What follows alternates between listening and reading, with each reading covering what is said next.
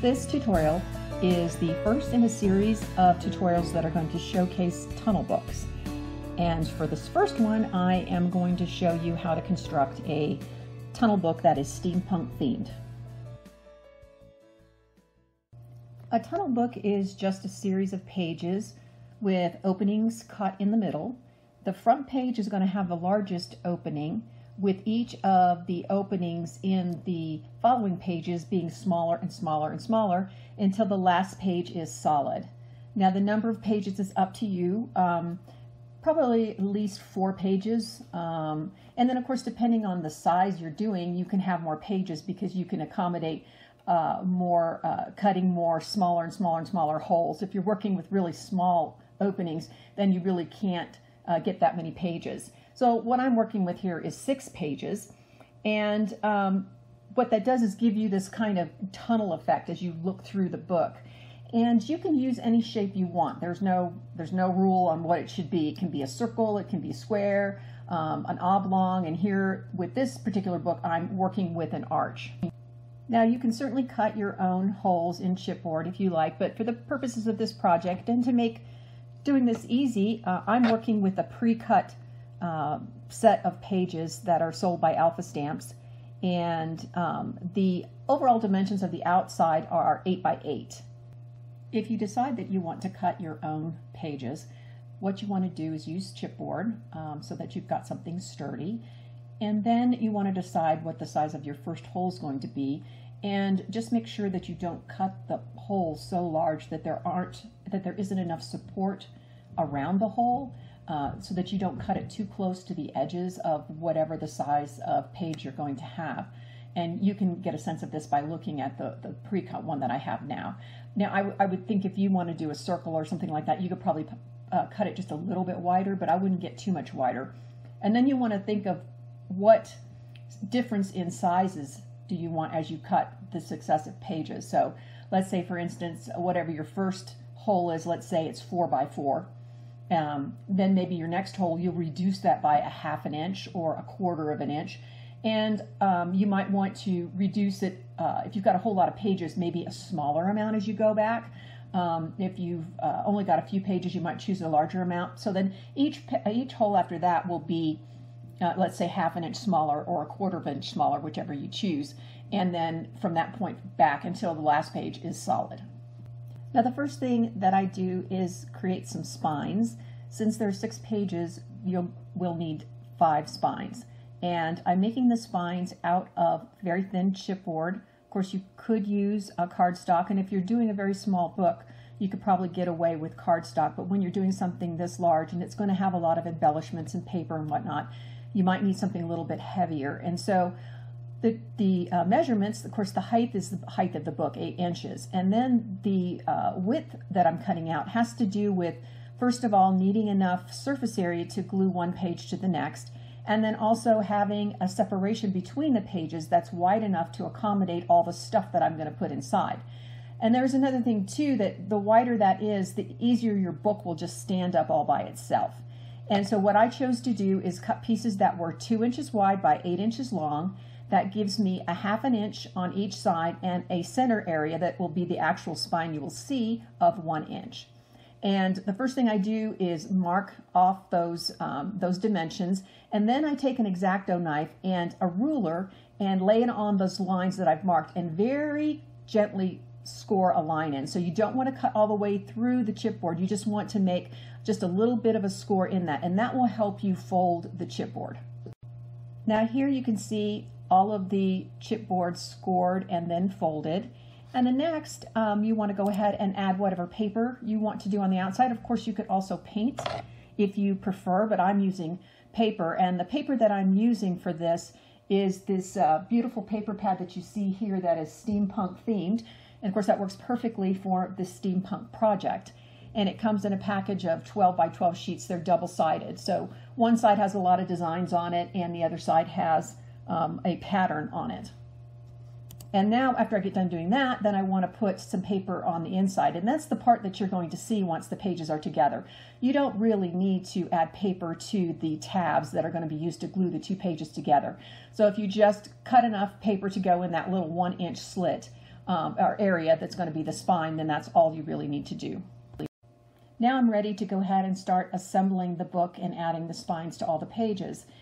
And the first thing that I'm going to do is the front page. I'm going to go ahead and add the paper to that page because I'm not gluing the spine to the front, I'm gluing it to the back side, and it's so much easier to put the paper on before you put the spine on. Now, once we get into the inside of the book, you're going to have to paper after the fact because you're going to want to cover the tab that you use to attach the spine to the book. So here you can see that I've attached the first spine, that I've glued it on the back side of the front page, and then, yes, you can see here, then you can see that I've already decorated the front side. And then once I'm done with that, then I go ahead and paper the inside of the front page. And you can see here how it nicely covers the tab that I used to attach the page to the spine. Now that I've got the spine attached to the first page on the inside, and I've covered it with paper, so now that first page has papered on the front and the back, and the tab that I used to attach it to the spine is covered up by that paper. Now I'm going to take the other side of the spine and attach it to the second page. And you can see that here. So you can see the other side of the tab is now glued onto that second page that has the hole that's just a little bit smaller than the first page. And now that I've done that, I can do exactly the same thing as I did on the first page. I can go ahead and paper that, and that will cover that tab. And then I'm just going to continue in the same fashion. Now I will go to the back side of the second page and attach the next spine, and then cover it with paper and continue. Now at this point I want to mention something. You see that I'm attaching paper as I go. You could also choose to embellish as you go. I'm not doing it that way only because I kind of feel like since I'm using some dimensional embellishments that as I'm assembling it, it might damage the pages as I'm trying to work with it and cut away paper from the holes in the middle and that kind of thing. So if I was just going to apply paper to each of the pages in terms of decorative things, then I might do it as I go, but I just felt like it worked better to go ahead and attach the spines, cover everything with paper, and then once everything was assembled and I had all 6 pages and the 5 spines together, then I would go about embellishing the inside, the back and fronts of all the pages. Now you can see a view of the book all assembled, and each of the pages are attached with a spine, and all of the pages are covered with paper. And then the next thing here, you can see what it looks like viewing it from the spine. So you see the spine all put together, and you can see the alternating papers that I used for each one of the spines. And here is a view looking at it from the front through, looking at the tunnel view of the book. So now the next part of this is to start planning. And that's probably one of the most important parts after you go ahead and assemble this, is that you not only want to decorate the pages, but you want things on the page behind the next page to peek through in the tunnel. You don't want to completely cover up the opening in the tunnel, but you want to have things just peeking out as you go through. And you need to think about doing it looking through the tunnel going front ways, and also looking at the tunnel going the other way as you open the book and you look back towards the front. So one of the things you might want to consider is that you may have to do double images, like do a reverse image and back one image with the reverse of that same image. Or you might need to paint the back, or however it works in terms of the types of things that you're going to use. And of course, I'm going to walk you through everything that I did and why I decided to do it that way. So that's kind of also the thing. It's not just that you're looking through this tunnel, but you're also seeing peaks of things that are on each page going backwards and then forwards. And then you might want something very interesting at the very end of the tunnel. In terms of embellishing the book, I really used about 4 different elements. One was working out how to dress up the arch area. And then in terms of images, I used images from collage sheets. And then also, as I had mentioned earlier, this paper pack has a lot of really beautiful images on it. And so I cut some of those images out to use as well. And then the dimensional elements, I made some things out of clay using rubber molds. And then of course metal bits, and then some die cut chipboard shapes. The first new collage sheet is called Steampunk People, and these are people who are dressed in Victorian clothing, but I've added a steampunk twist to all of them. And so what I did is I cut all these images out and I printed multiple versions of them. And if you look in the second picture here, what I've done is I have cut out the whole image and then I cut out pieces of the other images and then glued them on top of the main image. So that way parts of their clothing or their steampunk hat or face mask or whatever, it sticks up and gives it more of a dimensional look. I think you can kind of see that in the picture, but of course when you see it for real, it really does look nice. And so just think of the things that would be forward if you were looking at somebody and they were dressed. So like a bodice would be on top of a blouse. So maybe you just cut out the bodice and the neck piece on the first one on the left, the next guy with the face mask. That I just did the face mask again and put that on top. And then the lady, I did her hat and her suitcase. And then the guy with the wings, I did his wings, his suitcase, and then his jetpack on the back. And then I just continued through the other ones doing their hats, pieces of their clothing, and then like the steampunk arms, that sort of thing.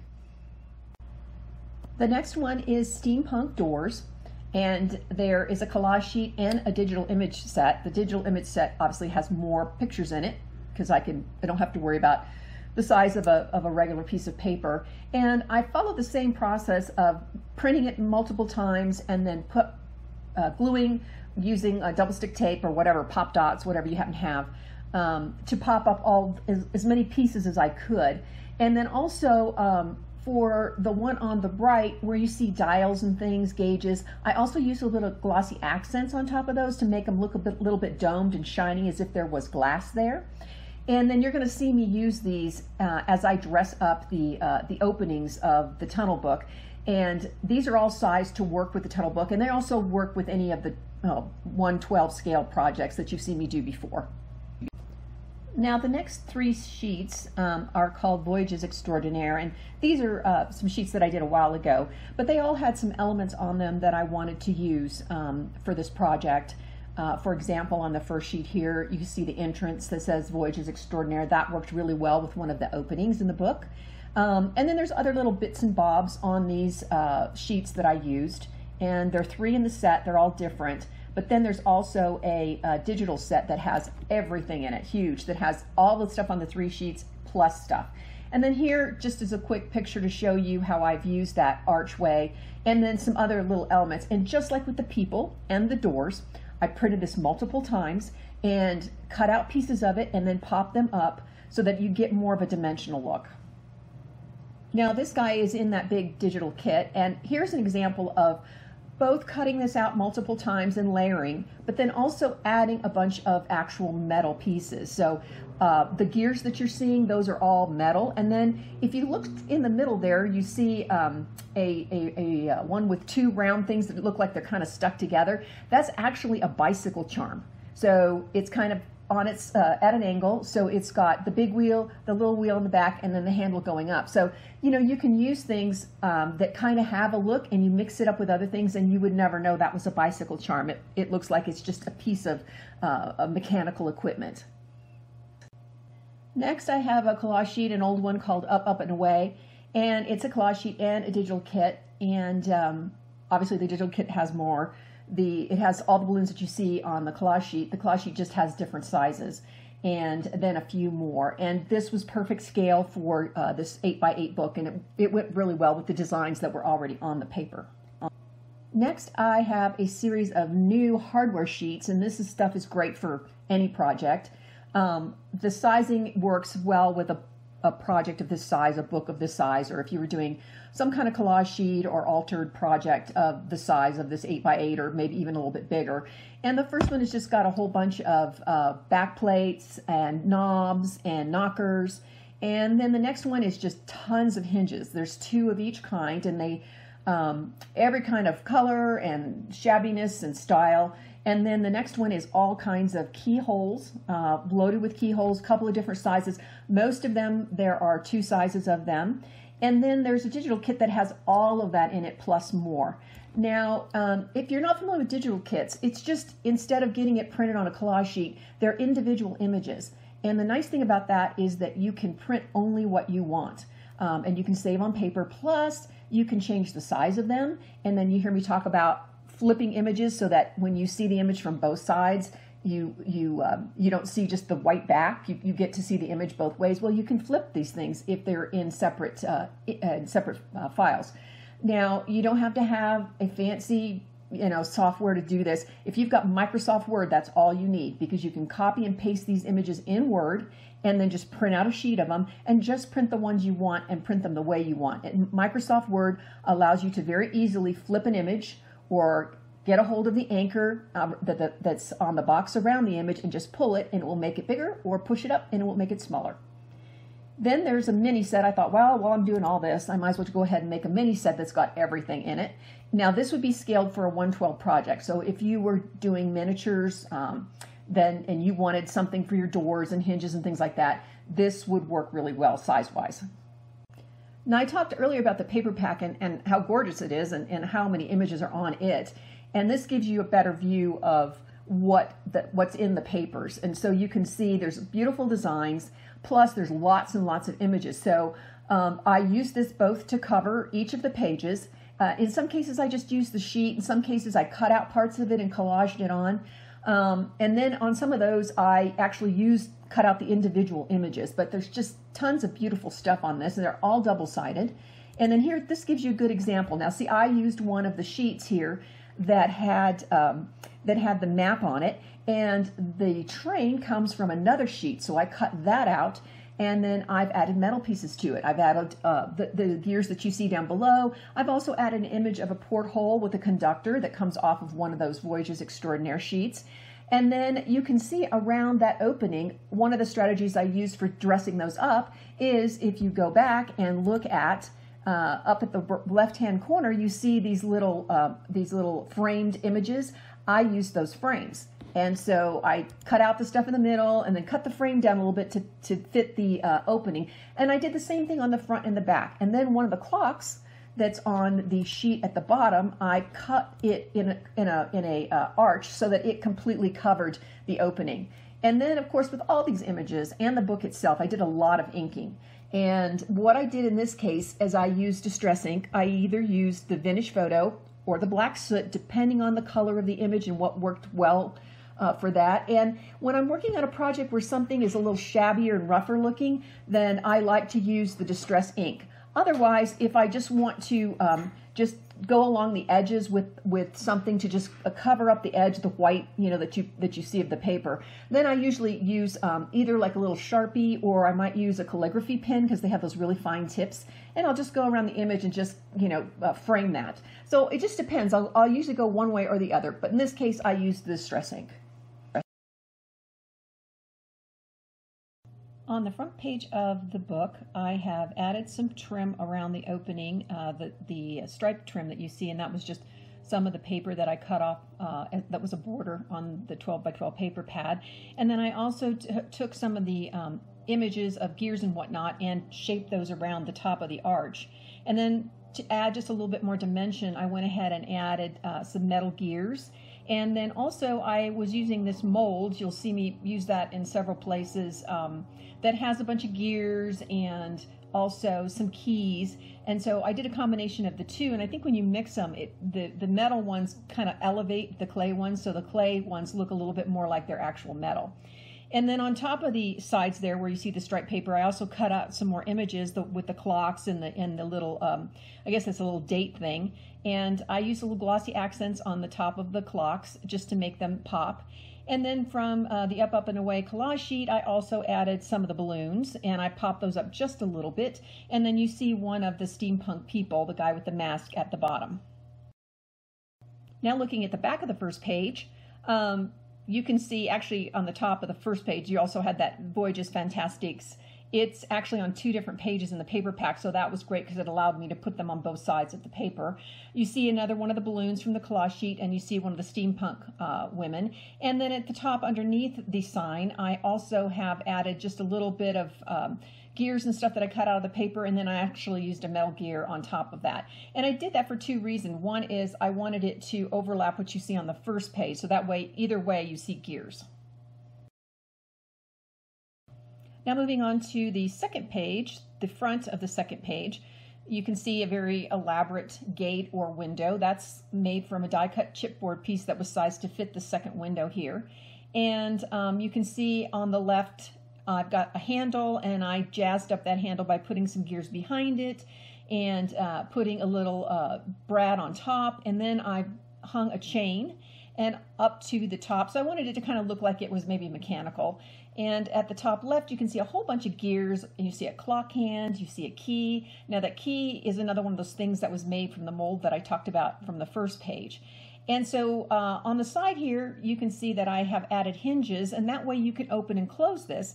And just to give the door or window a little bit more support, I actually used some of the paper images of hinges from the collage sheet, and I put those on top, so that really just makes it a larger area of contact for that, so that it will hold it in place. And then if you look at the broader area, I've got some clocks at the top that have been collaged, and they hang over the opening, so you're going to be able to see that little bit of clock from either looking from the back forward or the forward back. And then you see there's a little balloon on the left side that came from the paper. You see my little steampunk guy. And then you just see a little metal piece that I folded over the top of the page. On the back of the second page at the top, again, you can see the clocks that I've collaged, and I made sure that they overlap exactly the same from the front and the back, so that you don't see any of the back of the clocks, just the white paper. Then I also added again a balloon from on the right side above my steampunk lady. That came from an image on the paper, and then you see a steampunk guy on the right side, or excuse me, the left side. And then of course you can see through the gate, and you can see the back side of that and the chain, and a little bit of the mechanics on that. On the front of the third page is the big opening with the Voyages Extraordinaire entryway that we talked about earlier, that I showed you earlier. And now I've also added some of the other elements. I've got the steampunk lady, I've got a couple of balloons, another metal bit folded over the page. I did this metal bit folded over all of the inside pages. And then you see the steampunk guy on his bicycle. We talked about that earlier. And then the flights departing daily and the ticket booth. And all those are all popped up. And then, of course, earlier I talked about how I jazzed up the guy's bike with all kinds of metal bits and whatnot. On the back side of that third page, you can see I mirrored the entryway. I've added another, it says luft, I think it means lift or air or something like that. And then I've got my little crow guy here with his hat and his clock. And then everything behind that is basically just the paper. I didn't collage any other elements on top of that. And of course, as you're looking through this going from the back, now you get that back tunnel view where you're going from something smaller to something bigger. So again, the guy, if you notice, I had to flip his image and use a little bit of him to cover up the back side of him that you would have seen had I not done that was on the page in front. So you really don't have to have the whole image. You just have to cover the back with whatever amount of image is going to actually be seen through the opening. And notice as I'm going through, I'm trying not to completely cover the opening. I'm just adding little elements that just sort of go over the edges of the opening so that you can kind of see that. And that creates more of a 3D look as you're looking through and you're seeing things that protrude over that opening. Now the fourth page, the centerpiece, is one of the steampunk doors, and I showed you how I popped all that up. And again, I've added hinges to this, and then I covered the hinges with the paper hinges again, just like the gate in the front, to give it more support. And then this also opens so that you can open this up and continue to look through. So when you're displaying the book, you can either have this open so that you don't see that and you can continue to look all through the back, or you can have this closed. And then also you see my steampunk guy next to that. Now, when you actually open it up and look at the opening, you'll notice that I have trimmed the opening with the outside of the door. So I printed that image twice more to get that outside area. And I do a flip version of that on the other side so that you don't, that they look the same as you look through. And then to jazz up the edges of that and to cover some of the paper that you would have seen because it wasn't completely covered with the entire door, I just cut out pieces of the hinges, and you'll see the spiral looking piece on the left and the right, and then there's another piece below that. That's just little pieces of the hinges, and that way it gave me a solid area because that door kind of curves in. You don't notice that when the door is completely full, when I'm using the whole door, but if I'm just using that little border that goes around the door, then you would see that. Again, you're looking at the back side of that page, the fourth page, and you can see the back of the door from there, and then you can also see how I have trimmed out that opening with the door. And I've done the same thing. I've used the pieces of the hinges on each side of that just to make sure that all the paper is covered and it looks like a complete door. Then I've got a balloon and another one of the steampunk people. Now on the fifth page, you can see I've got my little steampunk guy with his wings, and we already talked about how I trimmed out that opening and also about the train. There are two balloons, one from the image set, but the other balloon is made from a silicone mold that I use clay. Now I use polymer clay, which has to be baked, but you could use paper clay if you would like. And what I did to kind of antique it a little bit is after I painted it the colors, then I rubbed it with some of the vintage photo distressed ink, and then that kind of made it a little bit more shabby looking, a little bit more vintage like the rest of the book. On the back side of that page, of course, the same trimmed opening, you can see another one of the balloons made from the clay. And notice the train. Now the train, I started it on one side and then went all the way around to the other side. And you can also see I've done the same thing with the wheels. I've added some metal bits on that just to jazz those up and pop it up. And then notice the back side of the steampunk guy's wings. So again, just like with the guy on the bicycle, I had to print the wings, and I had to print a little bit of his arm and a little bit of the suitcase and stick that to the back. So you can see how I'm overlapping things just very slightly, and then I'm adding the reverse of the image to the back side so that it looks the same coming and going. And then you can also see another one of the steampunk doors and then the balloon above that.